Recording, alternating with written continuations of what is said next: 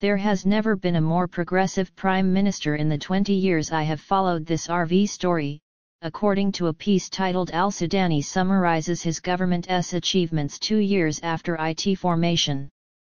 He is addressing every change that we ought to anticipate, including the currency reform. He has already repeatedly warned the populace that it is imminent. According to Iraqi Dinar Intel guru Mark Z, via PDK, will the bankers at the Redemption Center be at work this weekend? Mark Z, I was informed by 2 of the 3 that they would be working this weekend. Half the weekend, at least. I'm not sure if they want to truly be processing individuals or if it's just more preparation to be ready.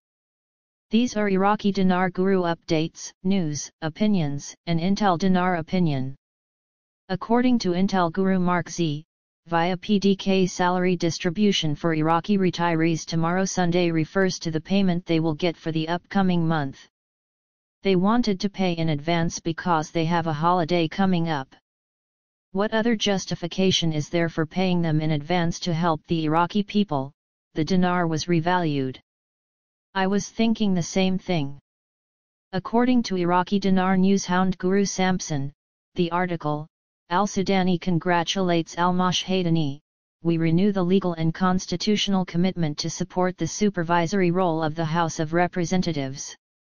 According to newshound Guru Militia Man, with all 3 presidencies in place at this point, the country's optics are excellent.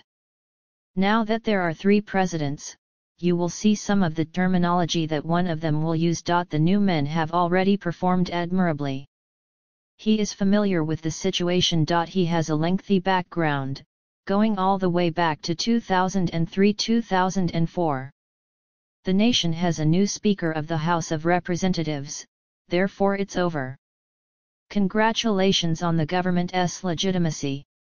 According to Iraqi Dinar Intel Guru FRANK26, report from troops on the ground in Iraq Firefly, the failure of the oil to enter the pipelines into Turkey is costing us billions of dollars every day. This is due to the fact that we require a rate for both the real effective exchange rate and the HCL. Frank, that new exchange rate is all we're awaiting.